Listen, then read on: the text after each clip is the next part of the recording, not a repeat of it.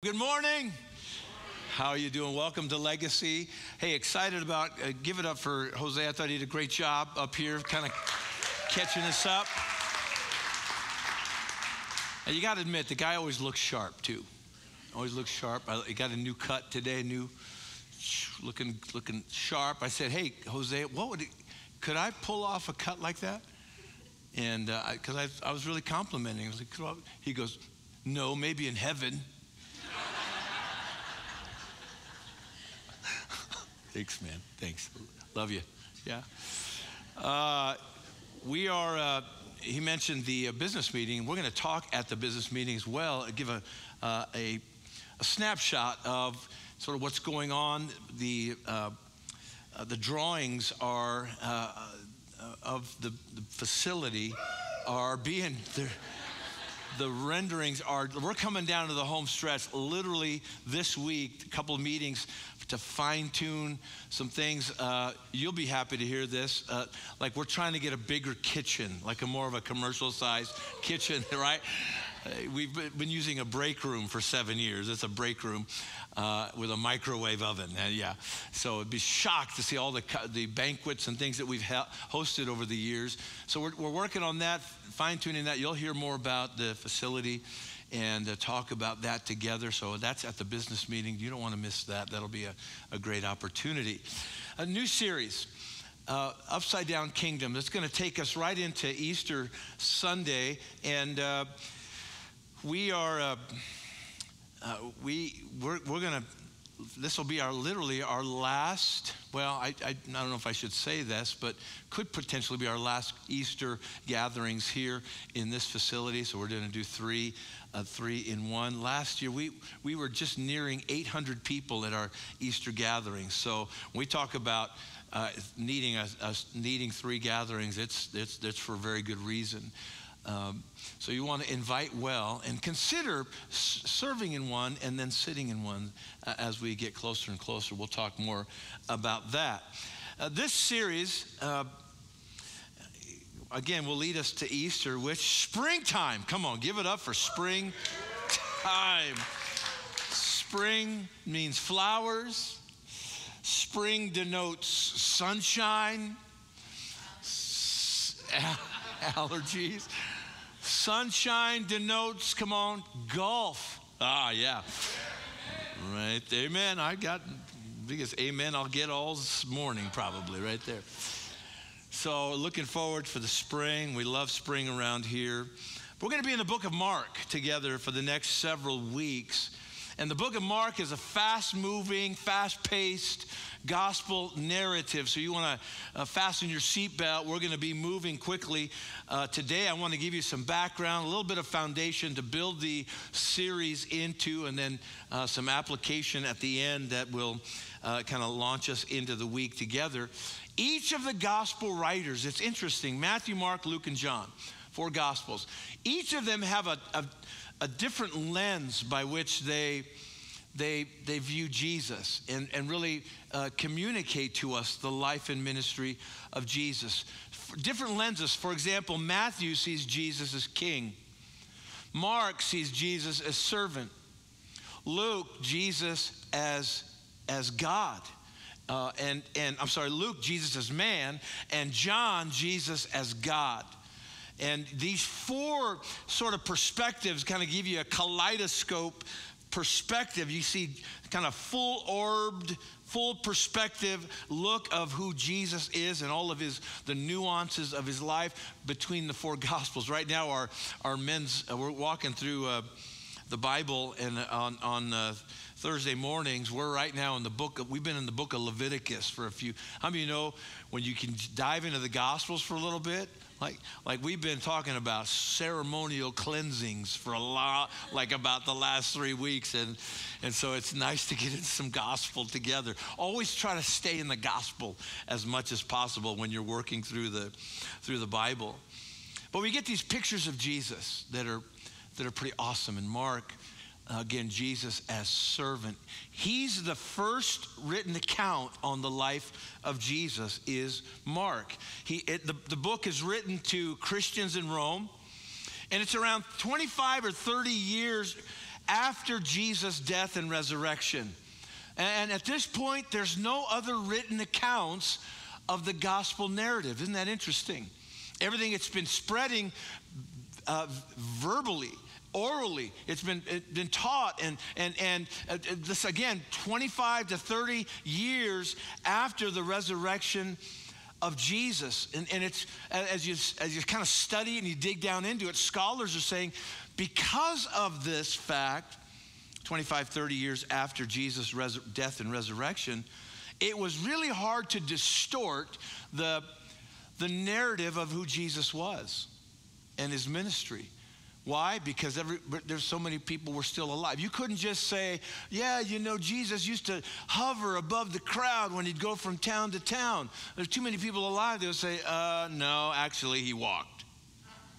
Right? Because there are people living in that were there. For example, when you go to 1 Corinthians 15, which was written 15 to 20 years after Jesus' death and resurrection.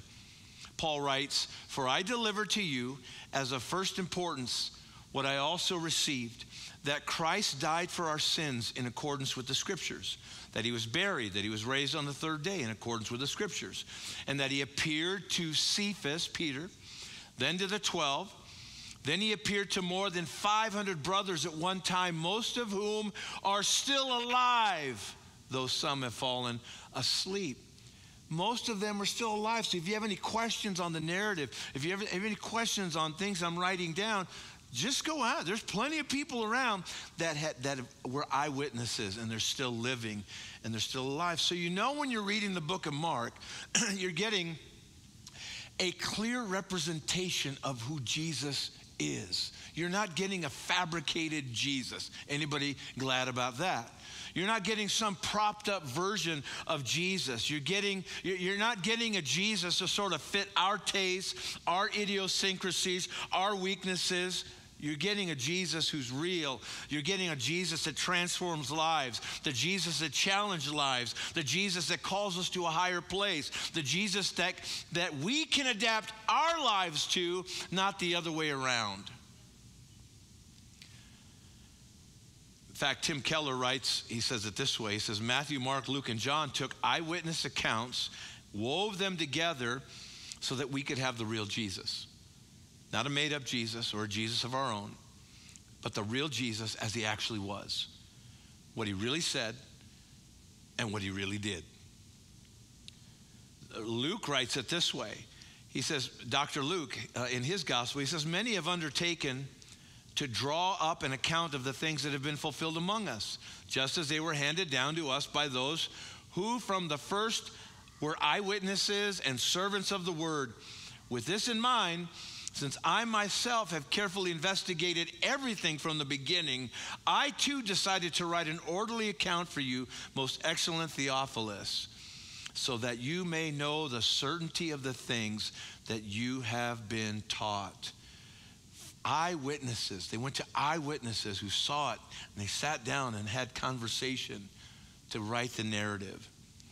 You got to love Mark's approach. Mark's approach, he hits you with rapid succession stories, accounts. I mean, it's Jesus on the move. You see Jesus in living color.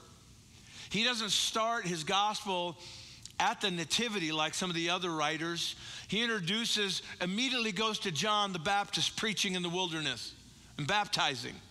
Then he goes to baptizing Jesus, and then Jesus being tempted in the wilderness by Satan, and then calling his first disciples, and then launching out into his ministry, and then rebuking the Pharisees, right? And then going to Levi's house, Matthew's house, for dinner with all of the Pharisees. In fact, the Pharisees said, why does he even hang out with such scum? He ticked off the Pharisees and the Sadducees, led to this conflict. These were the early disciples. There were like 4 of them at this point that followed Jesus, that were walking with, didn't even have the full crew yet. But I can only imagine the early disciples' takeaway, because they had no idea what they were getting themselves into. They must have thought to themselves, this is amazing. I mean, we're on Team Jesus. Like we're a powerful force with Jesus. Like people are really impressed with us. Like power by association. Everybody wants to be on a winning team. And like, folks, this is a winning team. But Jesus captures this, I'm sure. He sets the record straight. And if you were to read through the pages of the Gospel of Mark and ask yourself this question, what is the key verse of Scripture, verses of Scripture here that this book hinges on? You would find yourself, and commentators back this up, you would find, as you look at all of it collectively, you would land at Mark chapter 10 and verses 44 and 45, where Jesus comes in and he presents a posture that's radically different from maybe what others anticipated. He says, "And whoever would be first among you must be slave of all. For even the Son of Man came not to be served, but to serve, and to give his life as a ransom for many." In fact, I would just invite you, can we just together read that out loud and loudly together? Come on, reading. "And whoever would be first among you must be slave of all. For even the Son of Man came not to be served, but to serve, and to give his life as a ransom for many." I looked at that word, that word slave, must be a slave of all. That's a tough word to kind of navigate around. In fact, you look at a lot of the other translations, and they have the same word. There's no way to soften that. In fact, it's the word doulos in the Greek. The word doulos is defined this way: one who forfeits his own rights in order to serve any and all.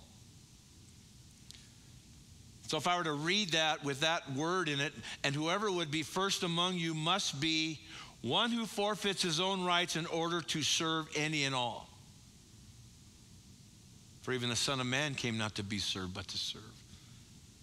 It's important that we get this right out of the gate. It's important we understand this. That is the hinge that this entire gospel swings on.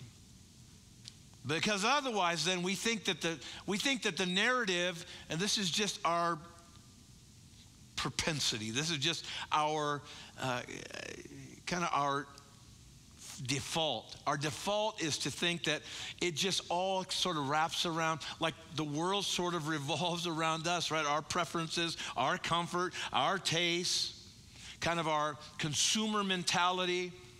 But in the upside down kingdom, it's the first position comes by serving. The last are first.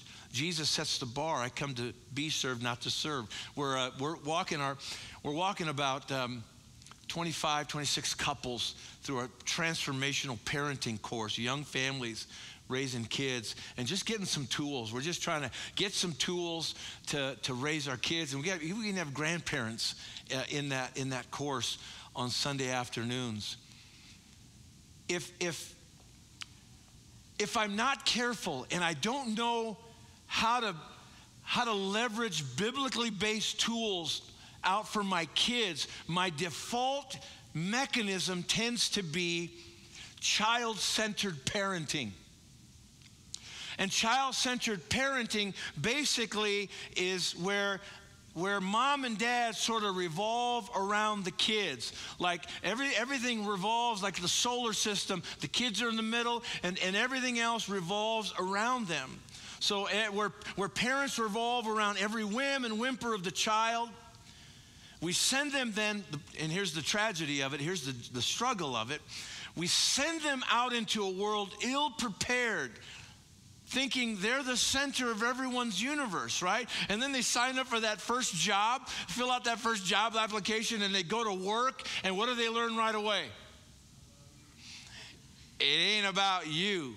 Like, get in line, pal. But wait, at home, my mom says it's all about me. We don't want to disturb little Johnny while he's sleeping. And that was just my little pet peeve right there, right? So we ill train them, right? They're ill prepared.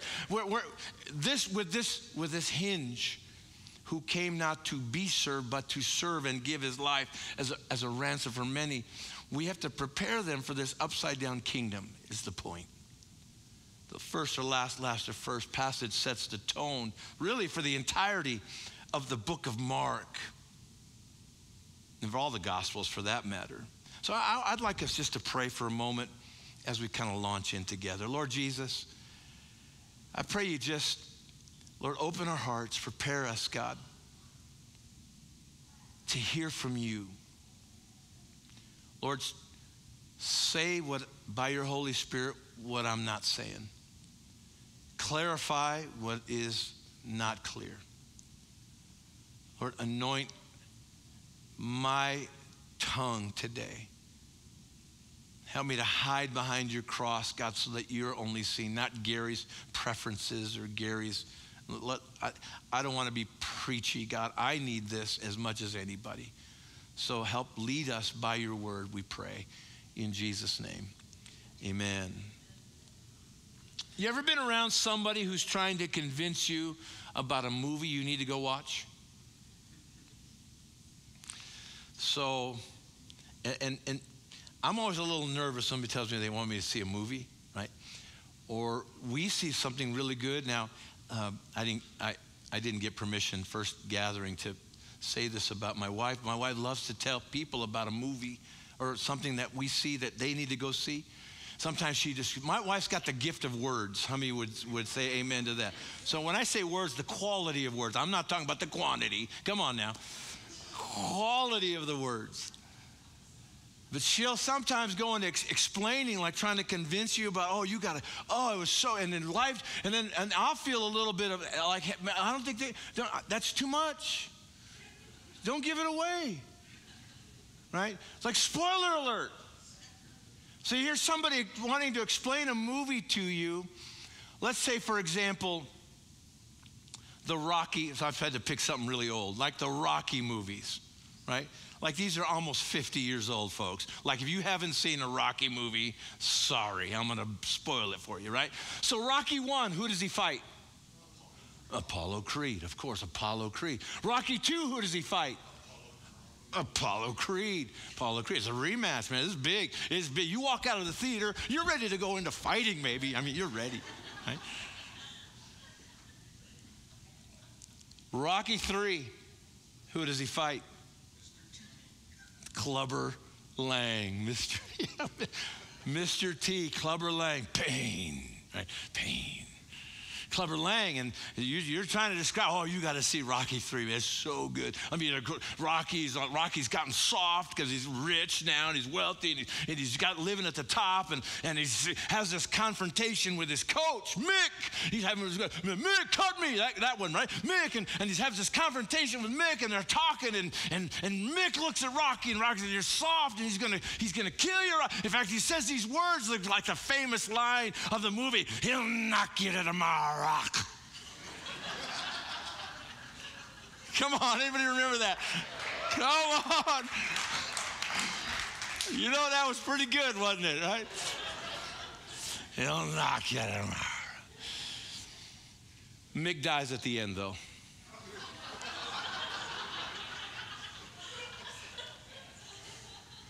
It's like, what? I just ruined the movie. Like if you had any inkling now to watch Rocky 3, which is 42 years old, okay, so if you haven't seen it now. I mean, that's like, right? No spoiler alert.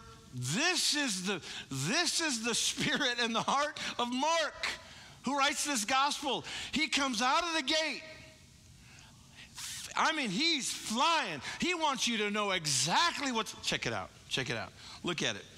It's Mark's, in fact, if you're taking notes, you write it this way. Mark's declaration, John's proclamation, Jesus' demonstration. And we're going to move fast. You ready? Mark's declaration, he's basically saying, the Messiah has come. Now you got to remember, there's been 400 years of quiet, 400 years of oppression, 400 years of no prophetic utterance has been spoken, 400 years of waiting for the promised Messiah, the promised. You got the displaced people all over from Israel, all over the place. Nothing of promise is unveiled until, notice how Mark starts. Mark chapter 1, verse 1. This is the good news about Jesus, the Messiah, the Son of God. That's how he starts. Like boom, like both barrels. And it began just as the prophet Isaiah had written. Look, I'm sending my messenger ahead of you, and he'll prepare your way. He's a voice shouting in the wilderness, prepare the way for the Lord's coming. Clear the road for him. Mark begins his gospel in a way that is uniquely Mark. No spoiler alert here. Matthew starts with genealogies. Remember? Luke starts with a prologue of Zechariah and Elizabeth and Mary and Joseph. It's awesome stuff. John starts with the creation of the world. In the beginning was, he goes all the way back. Mark, Jesus, Messiah, he's here. He's saying, watch, you remember Isaiah's prophecy in Isaiah? They didn't have Isaiah 40 then, they just Isaiah's prophecy. Do you remember Isaiah's prophecy? The messenger is John the Baptist.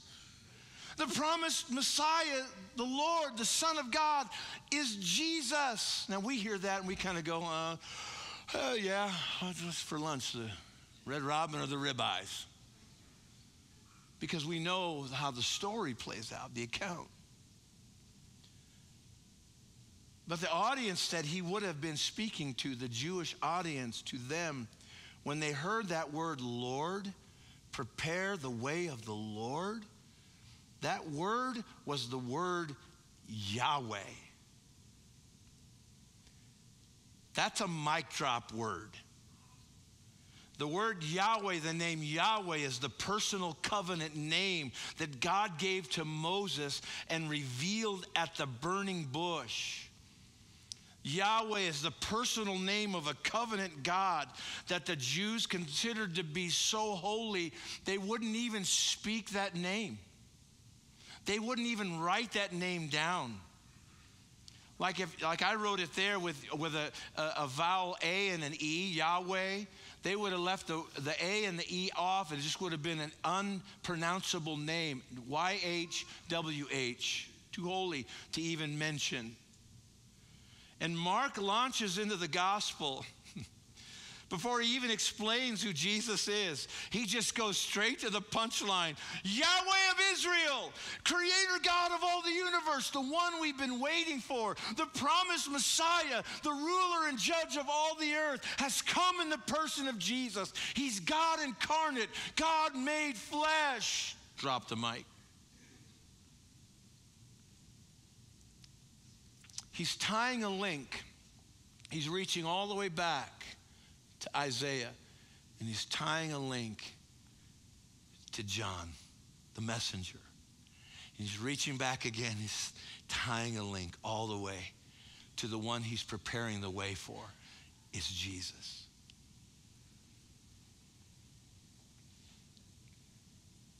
Isaiah 40 says it this way. A voice cries in the wilderness, prepare the way of the Lord. Make straight in the desert a highway for our God. Every valley shall be lifted up, every mountain and hill be made low. The uneven ground shall become level, and the rough places as a plain. That, you know what? Some of you just need to hear that prophetically today over your life, over your family, over your home. The rough places are going to become level. Because that's how Jesus is. That's who God is.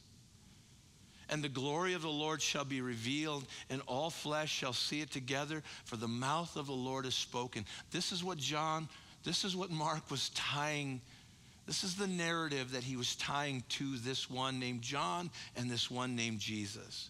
When Mark starts off his gospel, one commentator writes, with the prophecy of Isaiah, he's rooting the gospel of Jesus Christ into the ancient hope of Israel for a king to come someday. He's saying, in essence, this is that. This is the promised one we've been waiting for. God has come. God incarnate. God made flesh. This is the miracle. This is the fulfillment of that promise. The late Dr. Tim Keller says it this way. He says that God became human through Jesus Christ is the universe-sundering, history-altering, worldview-shattering, life-transforming event that sets Christianity apart from every other religion and every other view and every other philosophy on the face of the earth. That's monumental. The idea of God becoming human through Jesus Christ. See, we in our modern thinking could trip up on this. The culture in which we live in, we might think, you know, Gary, we're kind of, I mean, I understand the primitive when I read, and you know, those are primitive people. They're kind of, you know, they're not as advanced as we are. Science and technology. But the reality is the Jewish people had far greater barriers than we have to navigate and to cross. It was opposed, the idea of God incarnate, God made flesh. It was opposed to everything they believed. And yet all the original believers, Mark included, were all Jewish people. Even though they had far more cultural and intellectual barriers than you and I do, far more. Keller writes, the idea that God could become a human being was absolutely, antithetically, utterly opposed to everything they'd been taught about reality. Everything they ever knew, everything about their culture and their intellect, it was against all of that, and yet they did. Something shattered those barriers, and the book of Mark, get this, and the book of Mark is Mark's way of showing it to us. What he said, how he acted, and what he did broke that barrier. And they believed. Mark's declaration, the Messiah has come. The Messiah has come. Here's John's proclamation. Write this down. He's so much greater. He's so much greater. So let me read the narrative a little more. It says, this messenger, verse 4, was John the Baptist. He was in the wilderness. He was a wild man. And he preached that people should be baptized to show that they had repented of their sins and turned to God to be forgiven. All of Judea, including all the people of Jerusalem, went out to see and hear John. And when they confessed their sins, he baptized them in the Jordan River. His clothes, now we're describing what John wore. His clothes were woven from coarse camel hair, and he wore a leather belt around his waist, and for food he ate locusts and wild honey. And John announced, verse 7, here it is, here's his proclamation. Someone is coming soon who is greater than I am. So much greater that I'm not worthy to stoop down like a slave and untie the straps of his sandals. I baptize you with water, but he's going to baptize you with the Holy Spirit. Come on. John's proclamation. He's so much greater. Come on. He's so much greater. He's so much greater. We've yet to even capture legacy, his greatness, his vastness. I sometimes just enjoy, it's going to maybe sound weird, but sometimes I just enjoy watching people worship. You know what I'm saying? Like, when I say that, here's what I mean. You see people that are just in worship, and I'm not, right now I'm talking about just in worship and song. And you could just tell by their face and their countenance and their heart They're not doing this, you know.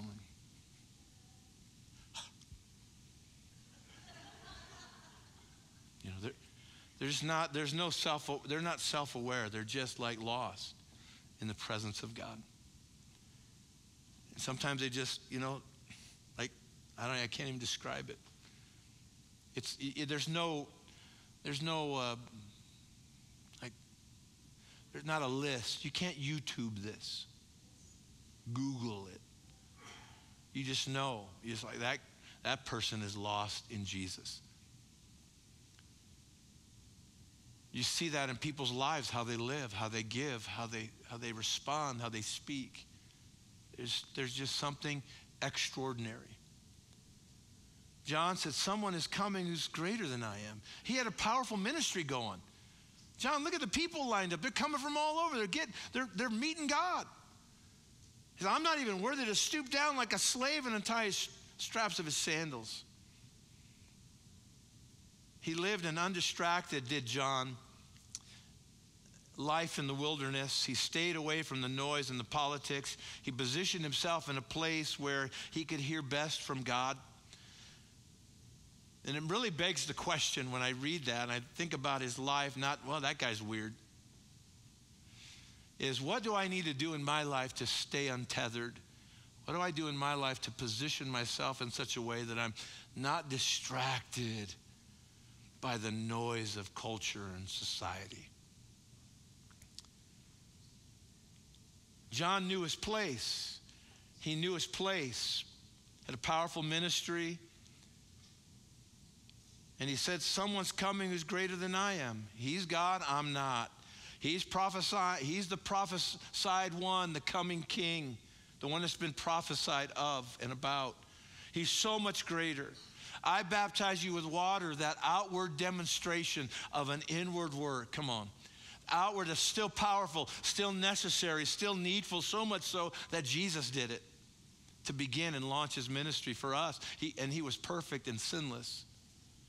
For us, it's a demonstration of what he's done on the inside, and I want the world to know. I don't care who knows. John baptized in the wilderness, and he bragged about this one who was coming to baptize in the Holy Spirit.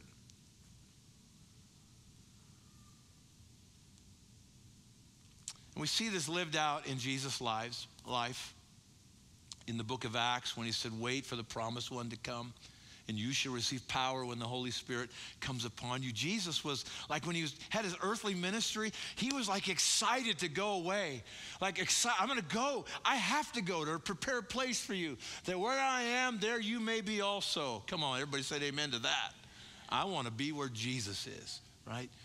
That where I am, but in the meantime, I'm going to deposit the Holy Spirit in you.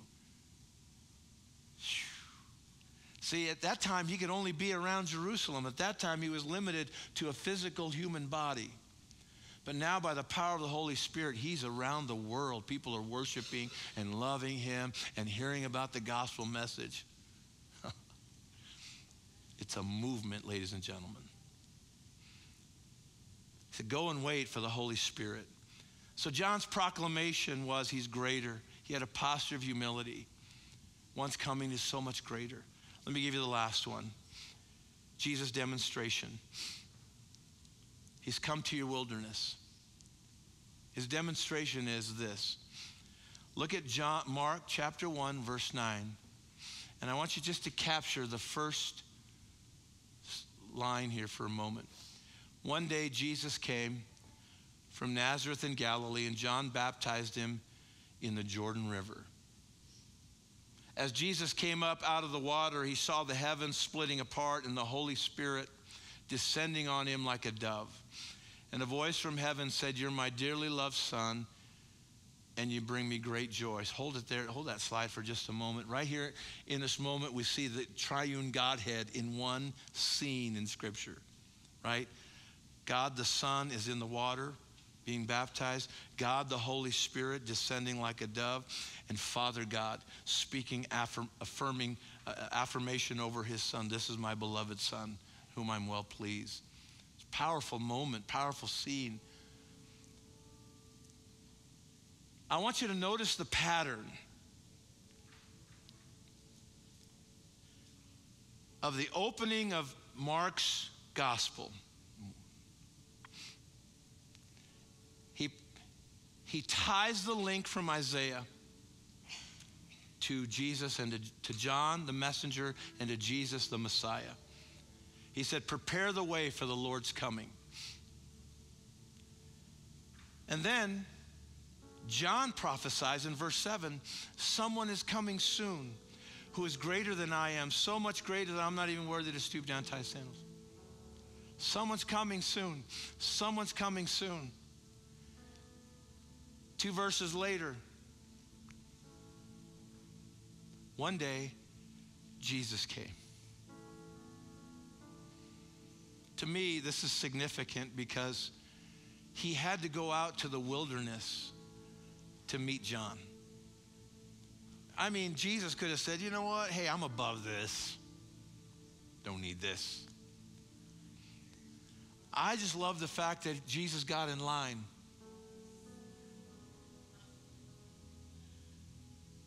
And all of a sudden, John and Jesus meet eyes. There he is, the Son of God that takes away the sin of the world. And there's this moment where John's like, I should be baptized by you, right? There's this awkward moment. And Jesus said, no, I need to do this. And we'd talk a lot about that. A couple things I just want to deposit into your heart as we get ready to sing and to worship out of here. Jesus' demonstration is this. He will meet you in the wilderness. He will meet you in your wilderness. Jesus he stepped out of eternity and into time to meet you in your wilderness. In the beginning was the Word, and the Word was with God, and the Word was God. He stepped out of eternity, and the Bible, I love the Message paraphrase, says he moved into the neighborhood. Why? To be close to his creation. John the Baptist preaches in the wilderness. He baptizes people in the wilderness. Everything about John is wilderness. When we think of wilderness, we're not talking about the Alaska, beautiful tree, things grow, snow. We're talking about the wilderness. The Greek word is the word eremos. It's where nothing grows. It's desert. It's dry. There's no water there. There's nothing of sustenance there.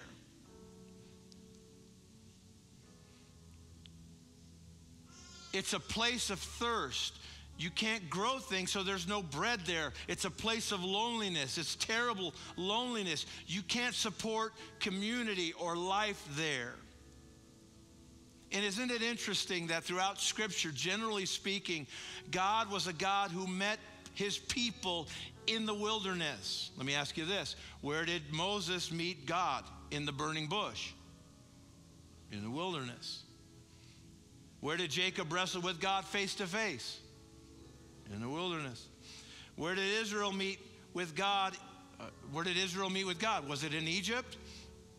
No, it was at Sinai. I mean, yes, they loved God, but he met with them at Sinai. But listen to this. One commentator writes it this way. At Sinai is where they were made the people of God in principle. The 10 Commandments, all of that. But after 40 years of wandering in the wilderness is where they became the people of God in practice. God's not intimidated by the wilderness, your wilderness or my wilderness. Why is the wilderness important? Because it's a place where you meet God. A wilderness is a place, please get this, think about the children of Israel and then think about, bring it home. The wilderness is a place where you can't stay alive without the intervention of God. Like, God, I need you. God, I need you to be near. God, what I'm walking through, I need you near. I need to know you're here with me. Wells go dry, they need the water of God. Bread gets moldy and stale, you have to have the manna of God. Out in the wilderness, the people of Israel learned what we all have to learn. that God's not just to add on, not just to check the box, not just a vitamin supplement. That apart from the saving intervention of God, you and I have no hope without him.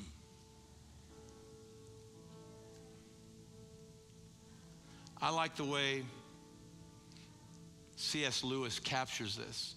Here's how we have to think. Because we have to think this way. Sometimes we put our hope in things that were never intended to be a sustenance. Sometimes we put our hope in our job, or hope in our health, hope in our finances and our money, hope in a relationship, in a marriage.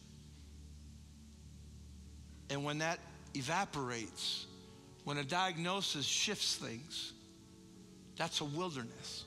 You're in the wilderness. And if you're not there now, guess what? You probably will be.